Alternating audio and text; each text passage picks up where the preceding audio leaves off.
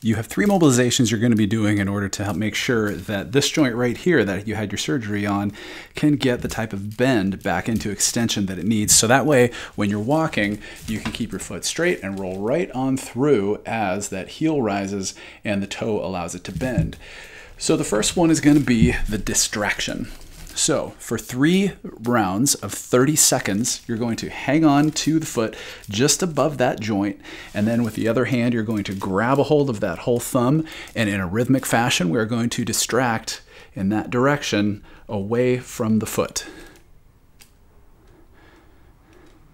And you can always compare your involved side to your uninvolved side, so you can really get a feel as to how much tighter, how much more restricted that right foot, especially that right big toe is.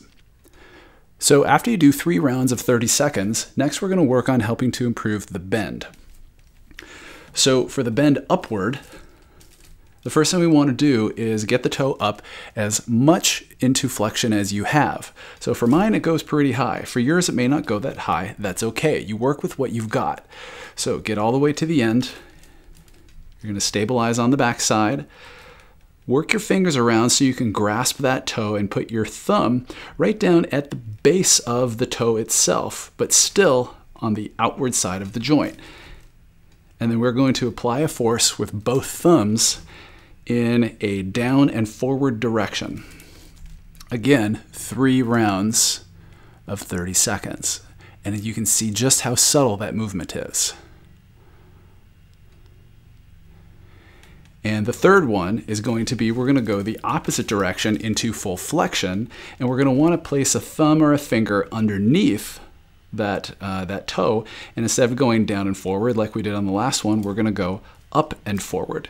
Now this one's kind of hard to get the right camera view to see, but basically what I'm going to do is I'm going to hook my thumb around underneath, and I'm going to basically do very similar thing. And I don't know if you can see if you can get it close to the camera here, but if you look right in this area, you might be able to see how the base of that toe moves just a little bit. Again, 3 rounds of 30 seconds. You may have to play with this one to see if you can find a way that really gets it to move in a comfortable manner.